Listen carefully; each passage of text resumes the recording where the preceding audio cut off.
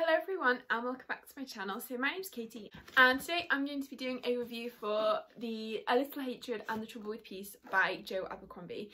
So these is going to be non-spoilery to start with and then I might just go into a few spoilers at the end, but I'll have a clear spoiler warning. So I'm going to talk about each book individually and why I liked it, and also my comparison to First Law, because I'm not the biggest fan of the First Law trilogy, but I absolutely love both of these. So I want to talk about why I think that is, maybe, and why you might want to give this series a chance if you've tried First Law but you didn't absolutely love it. So that's what we're going to be talking about today. So we'll start with A Little Hatred. So the series is The Age of Madness, and it is set about 30 years after the events of the First Law trilogy. So it's in the same world. And I do believe there are standalones between them, but I haven't personally read the standalones. But I do feel like you would maybe get even more Easter eggs out of this if you've read the standalones. But I don't feel like I missed out that much having not read them. But I do feel like maybe you would miss out if you hadn't read First Law, because there's quite a few connecting things. I do still feel like you could read them, but I feel like you would get more out of it if you've read the First Law trilogy beforehand. But I feel like these is a much better series than First Law, for me anyway. So the main thing I love so much was the characters. I just feel like the characters are absolutely great. And a lot of people praise First Law for the characters. But the only character I was really attached to in the original series was Glockta. Which I do love Glockta. And actually I really like Bayaz. But yeah, the other characters I always felt like were a bit meh, and they're very dude bro-y. I feel like the characters in this one are just so good and I absolutely love them all. There wasn't really a single POV. Maybe towards the start of A Little Hatred there were a couple of POVs which I didn't really love as much, but then by The Trouble with Peace I loved all the POVs. They grew on me, and so yeah, I really like the characters, and I feel like the plot is a lot stronger as well. So the plot of these were it's sort of, the age is becoming more of an industrial revolution, and a lot of progress is happening, and kind of machines are being built, and so there's a lot of progress happening quite quickly. And because of that, a lot of the working class especially are becoming quite kind of discontent, and there's rumblings of sort of a revolution, and they talk about a great change. And there's these it's rebels called the Breakers, and they kind of wanting more workers' rights and things, which is a decent cause, to be honest, because the nobility are absolute twats. But then we also still have the kind of monarchy and the king. So actually, yeah, I didn't say this, but if you haven't read First Law trilogy, there might be 1 or 2 spoilers in here for that. Just because, yeah, well, firstly, surviving characters. And actually that is a point. I'm sorry this review is a little bit chaotic, but I feel like as the Age of Madness series goes on, the sort of original characters are sort of all being kind of gradually retired almost. And it's now the new generation is taking over, so we're kind of following the next generation, and quite a few of the characters are the children of First Law characters. So Savine, one of the characters, she is Glockta and Ardy's daughter, and then Ricky, another one, I think it's actually Rika, but I always say Ricky because that's how I pronounce it in my head, is the Dogman's daughter. And then I think Leo is the son of a character from one of the standalones, which I haven't read that. And then also is the son of Prince Giselle, or King Giselle now, and also is Prince also. So yeah, so we're kind of following that next generation down, which I think is really cool, and I really like that. And anyway, and now I've mentioned the characters, we will talk about the characters because I love them all so much. So Savine, Dan Glockta, who is an absolute queen. She's probably one of my new favourite female characters of all time. She's so good, she's so complex, she's so, I want to say rich, but I mean she is filthy rich, but rich in character to read about, and she just feels like a whole person. And she has flaws, and she's so real, but she's also so power hungry.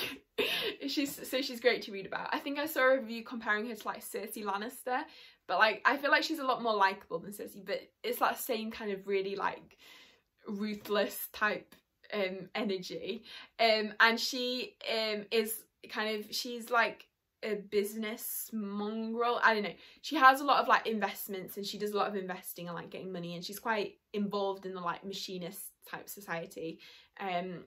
Yeah, so she's very much like a woman of business. And she's kind of made a fortune for herself. And yeah, she's quite ambitious.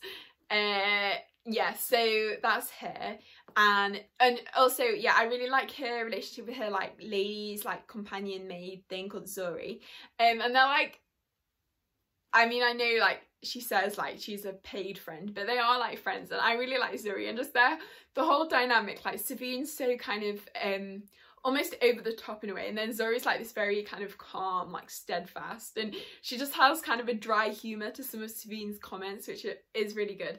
Yeah, and I really like the humour in this book. I feel like when I read the like opening thing, I just like the humour and the writing. I know I'm all over the place here, but anyway, I thought the writing was really good. Like, I feel like, I mean, I guess you get that in First Story as well, but it's just so well crafted, and like the balance of humour and kind of seriousness, and especially like the kind of, okay, I'll talk about that in a bit, but I just feel like it's all really good. Like the dialogue is always good, and yeah, I just really like it. So anyway, so back to the characters. So then we have Leo Danbrook, who, oh god, Leo. I love Leo, but he's a complete disaster. And to be honest, some of the things he does is a bit unlikable, but he's just so dumb and you can't help but like him. Yeah, so Leo is this like, I don't know what he is. He's like the Lord Governor's son, or Lady Governor, because it's Finnery who's his mum. And yeah, they are currently fighting against the Northmen, so at the start of a little hatred, and the kind of, I think the Northman king is like Scale Ironhand, and then his son Stour Nightfall, and Scale Ironhand is the king, and then his nephew is Stour Nightfall, and his Stour Nightfall's dad is Black Calder, and I think Black Calder is maybe a character in one of the standalones as well. So, and I'm sure I've heard the name Black Calder. I think he must be in the original series. But so Leo's fighting them, and he's very much like a kind of, he just charges into war, and he likes fighting, and he doesn't like really like anything else. And Leo is very clearly queer. He's like always thinking about how handsome his like friends are and stuff, but he is so homophobic at the same time. So he's very repressed, I would say. And yeah, seeing that, a very messy queer character, I think is a good like depiction, although I do wish he would just get his act together.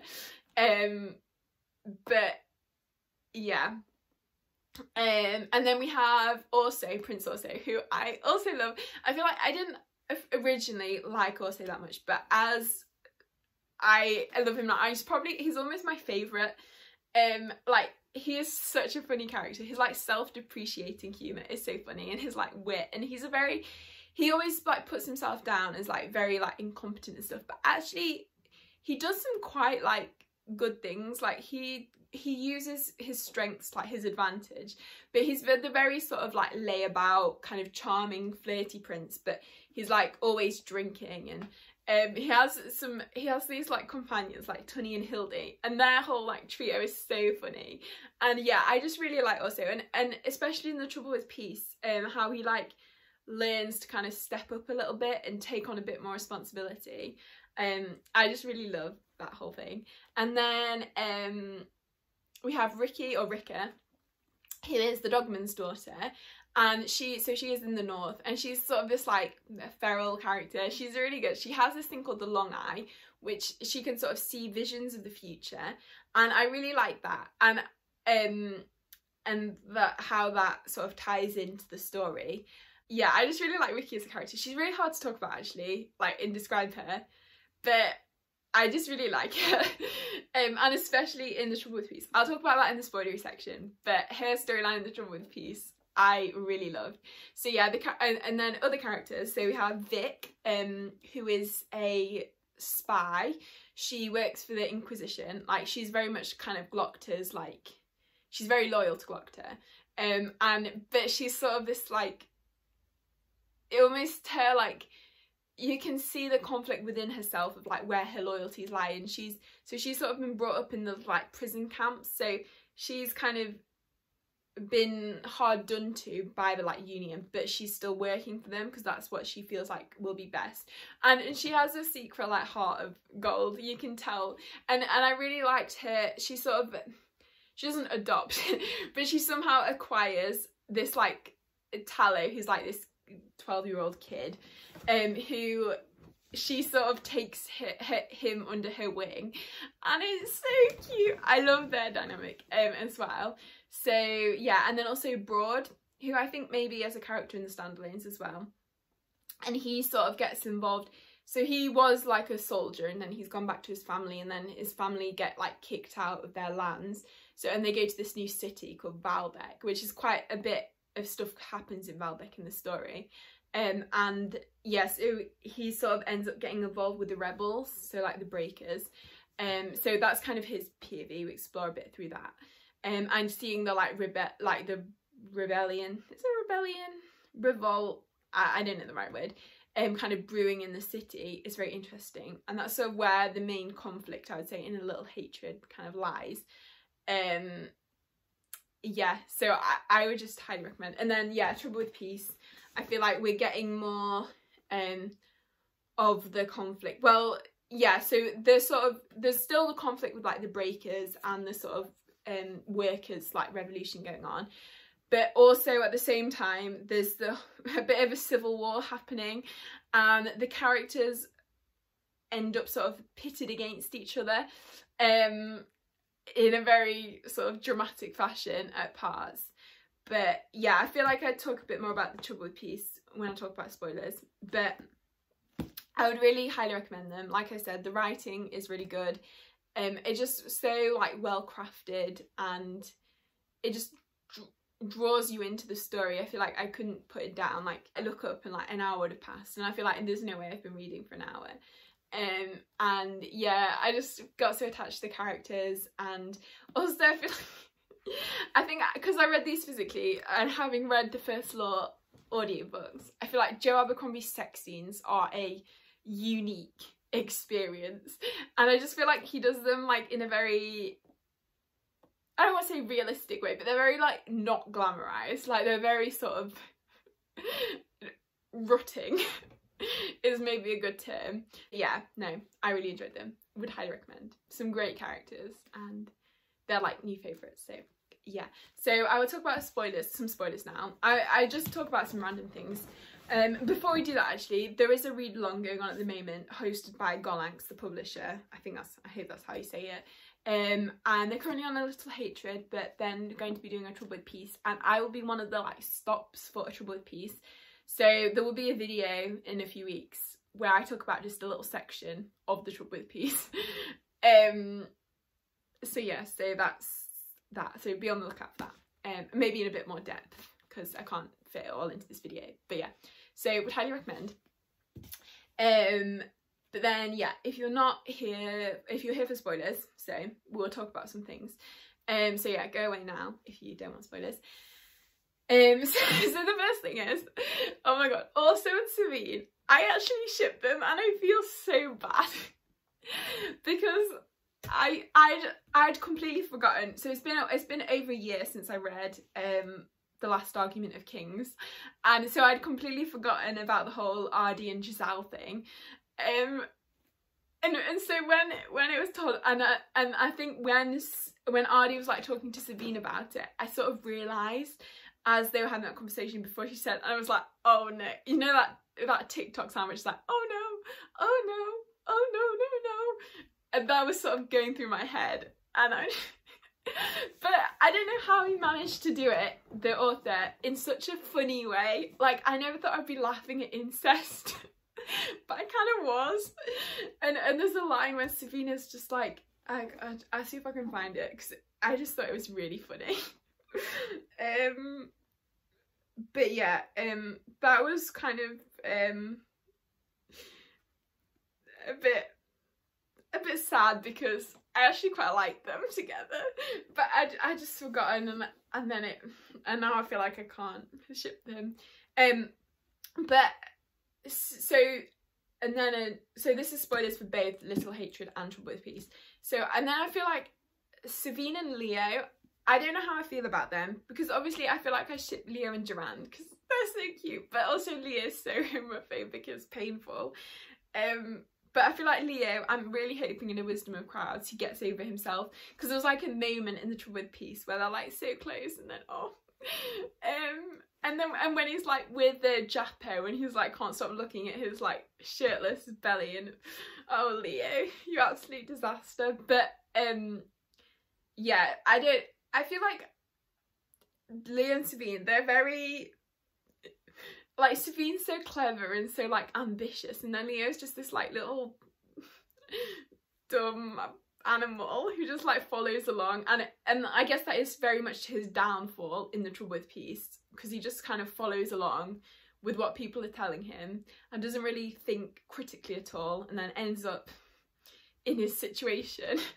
So yeah, hopefully he's learned his lesson. And actually I did like him in the, like, just before he's hanged at the end of the Trouble with Peace, he sort of thinks that he's learnt so much and if only he had a chance, and then obviously also tells him to stop, so now he does have a chance. So hopefully in A Wisdom of Crowds he will have some character growth. Hopefully, and he will realise that he's always been in love with his childhood best friend. And then Savine, and it will turn out that actually also is a bastard, so he's not actually Giselle's son, and then also and Savine can be together. But I don't think that'll happen. But anyway, I did really like so the whole also Savine, Leo, Ricky thing at the end of A Little Hatred. I actually really like Ricky in it also. I thought that was quite a good dynamic. Yeah, anyway, I'll give up on that. But yeah, so Ricky, her story, or Ricka, her story in the Trouble with Peace, I loved it so much. So when she, like, I guess betrays them, and she ends up in the north and she goes to like the city, I was just like internally screaming like, yes, Ricky. And she was the one who sent the letter to Orso as well, which just, oh, I actually kind of like them, but I like the dynamic. I like the dynamic between Ricky and Leo actually in the first book, and also Ricky and Savine. I also really like. I just like her dynamics with everyone, and also I really like her thing with like Isren and the Nail and Shivers and all them lot. So I'm really excited for Wisdom of Crowds and see her like be sort of Queen of the North. I think that'll be really good. And the line which is like Ricky with the long eye sends her regards. I love that. She sort of comes to terms with her like powers and responsibilities a bit, and I guess again also does that, how he sort of becomes, so at the end of the first book when Giselle dies and then he has to kind of become king, and throughout the Trouble with the Peace you see him sort of starting to believe in himself and his leadership a little bit more, and I like that. And I love how both Orso and Leo are both such mama's boys, and also when his mum, and how Orso such a like little proud ally, and that reunion scene was so cute. Yeah, this is getting a bit long now. I should probably stop just gushing about all my favourite scenes, but I love them. So yeah, what else did I want to talk about? Oh yeah, my theory for the end of A Wisdom of Crowds is that Vic will be in charge, and she will be like head of some sort of, like the monarchy will be toppled, and then it'll be like a government, and she'll be in charge. That's my theory, because so like Ricky's prophecy thing, which is like the wolf will be eaten by the lion, which is like Nightfall and Leo's duel, and then the lamb will eat the lion, which is like also beating Leo, which is like the Trouble with Peace. There's like the owl will beat the lamb, and I don't think we know who the owl is yet, but I'm guessing it's Vic, but I don't know, so we'll see. So yeah, so that's that. I don't know what other thoughts I have. I could probably just keep spewing up stuff for like an hour, but I probably shouldn't. I feel like they explore sort of almost populism and reflect quite well on our politics, like as a country or as a world, and the way things are going. So like, especially in the Trouble with Peace, with this whole especially the way sort of Leo and the others are sort of pulled into the rebellion, it's kind of like it's the whole like make America great again thing, but the way it's manipulated into it. So the Lord Isha, he is obviously very much noble, but he is kind of clearly manipulating the sort of little people into being discontent with the nobility, but in actual fact it's just furthering his sort of quest for power. I don't know if I'm explaining that well. So like the sort of people who are like the kind of working class who should be sort of fighting for their rights is almost being tricked into kind of believing these very right-wing ideals of like they think they're getting power, but actually they're just feeding into the really powerful people, and it ends up with just the rich getting richer type thing, which I think is a very interesting reflection on like politics nowadays, with how like people who should very clearly be like in favour of sort of left-wing politics are being pulled in by like nationalism and that whole sense of like bringing, yeah, I guess maybe not bringing back the past so much in the books, but just the whole thing of like fighting for like your country's values, but actually maybe the values are kind of a bit corrupt. And yeah, I just think that's very interesting look at that. Yeah, so that is my review for Little Hatred and Trouble with Peace. If you didn't know, if you couldn't have guessed, I really like them. Would highly recommend. I cannot wait for the Wisdom of Crowds. I just, yeah, I hope Leo gets his act together, and hope Sabine doesn't suffer a placental abruption, because I'm a bit worried about the amount of pearl dust, which I'm thinking is just cocaine, that she is taking whilst pregnant, as someone who's just done their obs and gynae placement. Yeah, well, so Ricky, I hope she continues to be the amazing queen that she is in the north.